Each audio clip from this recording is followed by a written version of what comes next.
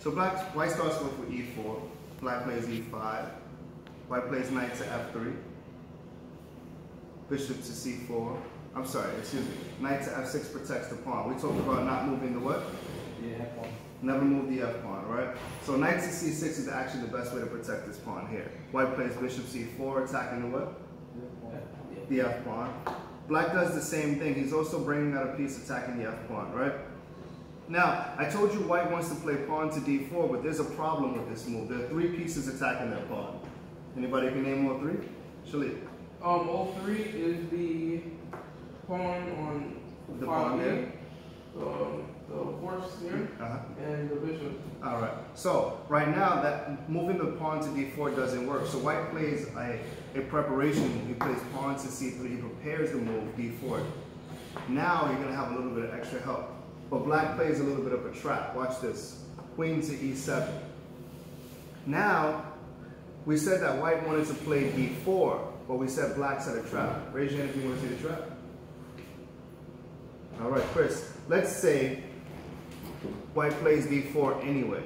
What black is going to do is black's going to take the pawn, white's going to take back with their pawn, and now that my queen is on the e file, what is my queen able to do? Anybody can see it? Take the Checkmate. Not checkmate. take the pawn and put the king in check. Yes, take the pawn and put the queen in check.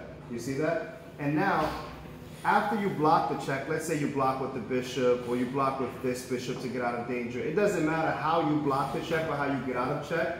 I'm gonna save my bishop next, and I was able to capture 2 pawns for the price of what? 1. So that's how the trap works. So you think that white fell for that trap? Yes. Nah, they don't fall for that trap. They're both masters. Remember, they're both masters. So after queen to e7, white doesn't play d4. White sets a trap of his own. Mazawar, watch this. After castling, white sets a trap of his own. Now we said white wants to play d4 next. Let's say that black plays a nothing move or a trash can move. Sean, let's say black plays something like that. Not really caring about what's happening on the chessboard, right? White's going to play d4. Black's going to take the pawn. White's going to take back. And taking this pawn is not as powerful anymore because it doesn't come with what? It doesn't come with check. But not only that, but now your bishop is in danger. But black has a plan for that. If you take my bishop, I'll take your what? Bishop. But do you think that was white's trap? No. This is an open file. That's the name of my company, the open file. What piece loves open files? Jasmine? Jasmine? What piece loves an open file? It moves up, down, side to side. The rook. So, this is an open file. Rook to e1 is a very powerful move. Take a look at that move. You're attacking the queen, but more importantly, you're not able to save the queen. If you try to move the queen out of danger, who are you putting in danger? The king. Absolutely. So you're not able to move the queen out of danger. Even if you back the queen up to protect the king closer somehow, if you think that makes sense, I'm still going to take your queen and I'm eliminating your most powerful what? Pawn. Not pawn. Asset. I'm eliminating your most powerful asset or piece, right? So do you think black fell for that trap? Yes. You think black falls for everything, right, Chris? No, he doesn't fall for that trap. Let me show you what happens instead. After black castles, right? I'm sorry, after white castles, black just plays pawn to d6. After pawn to d6, white still plays d4.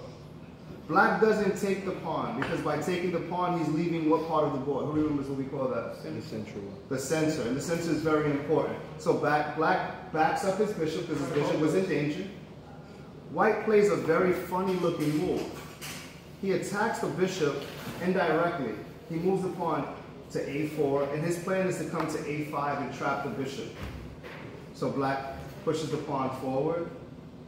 The bishop backs, black pushes the pawn forward, the pawn comes again, the bishop backs up.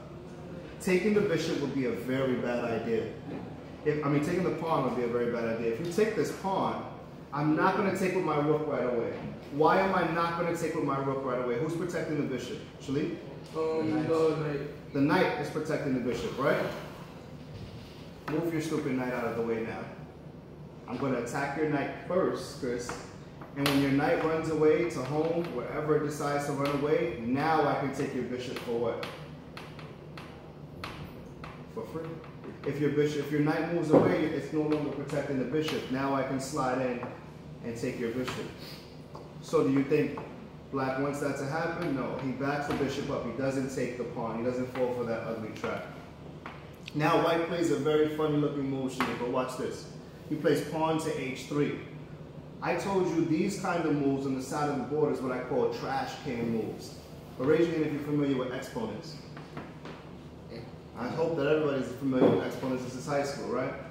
This is trash can to the trash can power. Let me show you why, all right? The reason that we call this trash can to the trash can power is because it's not just a trash can. It's worse than a trash can move. Because a regular move on the side of the board is bad. A move on the side of the board where your king is living, where your king is supposed to be protected, is even worse.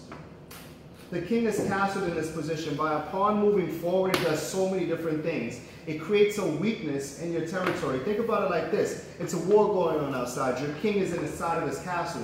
Is there a time to crack a window right now? Yeah. Should you be leaving any doors unlocked? No. Should you be making any kind of ways for somebody else to sneak in? Nope. Not at all, right? So pawn to h3 creates a weakness in the king's position. On top of that, it creates a target. Maybe this bishop could sacrifice, remember that, maybe this bishop can sacrifice at a later time to destroy the castle position. It's a lot of different things that happen. So after pawn to h3, black plays knight to f6. And now white plays a very funny looking move. He plays pawn takes pawn. Now I want to ask you guys a serious question. This position is very important. Who has more soldiers fighting? Does black have more soldiers fighting, or does white have more soldiers fighting? Remember the difference between sleeping and fighting. Raise your hand. Black. You say everybody says black? I want to ask you another question. White has more. Yeah. Wait. I want to ask you another question first. How many soldiers does black have fighting, and how many soldiers does white have fighting? Raise your hand when you have your answer. Black only. Raise your hand when you have your answer, not before. Shaniqua? Black has 4 soldiers fighting, and white has about 6 sleeping. 6. How many does he have fighting? How many does white have fighting? 10. 10? Ooh. That 10 was soldiers 10. fighting? I don't think so. 4, yeah. I had a lot of different answers. No, that's 7. 2. 2. 1 and 2, Jasmine. Take a look, Jasmine. These 2 pieces are the only pieces that white has currently fighting. Remember, when a piece leaves its starting position, I mean, I guess some people count like when the king is castled as another developing move, which could be a good argument. But in this position, I want you to really pay attention to the pieces that are out in the middle of the board are ready for fighting right now, which are the bishop and the knight. But black, on the other hand, moves to put the rook back. Black, on the other hand, has 4 pieces fighting. 1, 2, 3, 4. Watch this, Shalik. Should I take back with the pawn, queen, or knight? They just took my pawn. Should I take with the pawn, knight, or queen? You say pawn? I say knight. You say knight? Pawn. You say pawn? Pawn? Pawn? Knight? Pawn. Because that's the least amount, and this will be able to take that. Okay, let me explain to you something. This is what you never want, all right? Whenever you have less soldiers on your team fighting, you don't want to go to war. It's like going out to a party with a friend.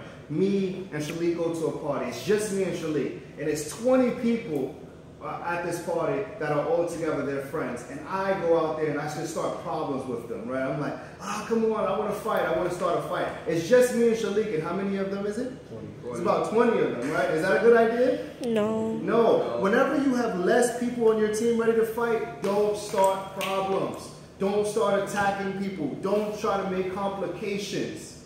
Keep it simple and safe. By taking this pawn, You're starting problems for me. So black is saying, I have more soldiers out than you right now. If anybody's going to benefit from it being complicated, it's going to be me. I'm not going to take with my pawn and keep it safe. I'm going to take it with the knight and see what you do. Now I'm attacking your bishop. I'm attacking your knight. You got decisions to make. And right away, it's complicated because you have decisions to make. I'm going to benefit more. If anybody's going to win this battle, it's going to be me because I have more soldiers out. You can save your bishop, back up your bishop, or you can take my knight. Or you can protect your bishop and waste moves. White decides to take the knight. Black takes back with the queen. White would love to push the pawn to attack the queen. Unfortunately, there's a sniper aiming right at the king. Now, before we go, I want to say something about this knight that just left this position. This knight is called the bodyguard. Everybody say the bodyguard. The bodyguard. When this knight is here, it protects this square, and this square. I'll show you 3 squares again. Here, here, and here. And it also protects this square. This bodyguard is very, very important, but it's not there anymore. So white wants to bring another bodyguard out. He plays knight to d2, and his plan is to bring the bodyguard to this square. He wants to hire a new bodyguard to protect the king. Black says, I'm not going to let that happen. I have 2 bishops. This bishop aiming at the king, this bishop aiming at the king. I have a knight ready to hop in. I have a queen ready to hop in. There's no bodyguard here. You have a weakness here. If there was any other time to start an attack, it would be right now. Can anybody guess the crazy move that black decided to play here? Bishop what? Bishop to take out, what is that? H3. Excellent. First guess, 2. Bishop takes H3. Crazy looking move. It's called a sacrifice. Because you're giving up more for less. Or are we getting less? Let's take a look. After white takes the bishop, there's something that happened to white's position. Take a look at white's position. Oh, Left him with an open file to the king. Put him in check. We got a lot of openings that lead to the king now. After you took my bishop, check. What should white do? White's in danger.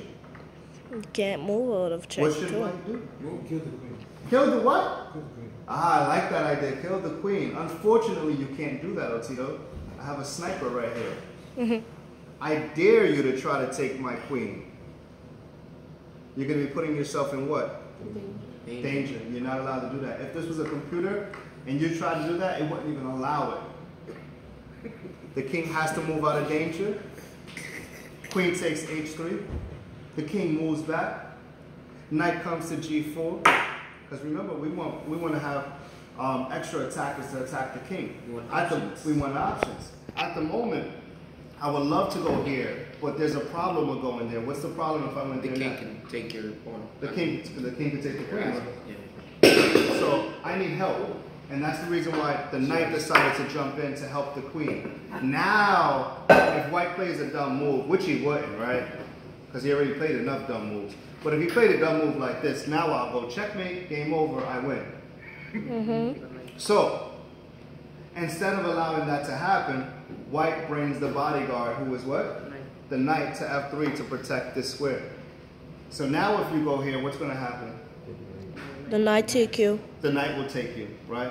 So now black is going crazy. Oh my God, I just sacrificed my bishop and he's protecting everything. He has this great defense. Oh my God, what do I do? Black is like, nah, something is here. Something is here. Let's try that check again. Check. Once again, you can't take me because of the sniper. The king moves over and he's like, there's only one more pawn protecting that stupid king. So how about we get rid of that last pawn? Obviously, you can't take my bishop right now because I'm not going to take with my queen. I'm going to take with my knight, and that'll be what? Checkmate. You see that? That will be checkmate. So they can buy foot. So, The whole team. so you're not. What if you move this? Hold on, look at the rook. Look at the rook. If you move where? This or here? Yeah, I forgot about that. You're putting yourself in danger, right? And you're in check. You can't go here, you can't go here, you can't go here, you can't stay there. So that will be checkmate. So, excuse me. Black doesn't take, white doesn't take the bishop. He tries a very fancy move. Watch this. He tries to sacrifice his own bishop to bring help into the game. I know you're like, what? How does that help? Well, he sacrificed his bishop. So if the king takes, white can play check. When the king moves out of danger, he can slide over to protect his king.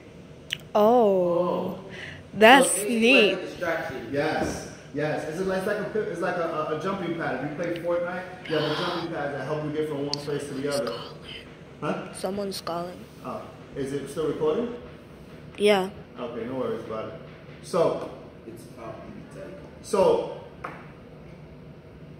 white tried to play that fancy move. After this move, black doesn't even take it. He says, I don't even want your stupid bishop. I'm just going to slide over out of danger. The bishop tried to come back to attack the knight because he wants to kill the knight because the knight is really helping black right now. Black says, too late. Check. You can't go here. You can't go here. The only way to get out of check is to block with the what piece? The broke. Not the rook. The knight has to block. And now after blocking with the knight, black plays queen takes h2, checkmate. No way out of that. You can stop it now.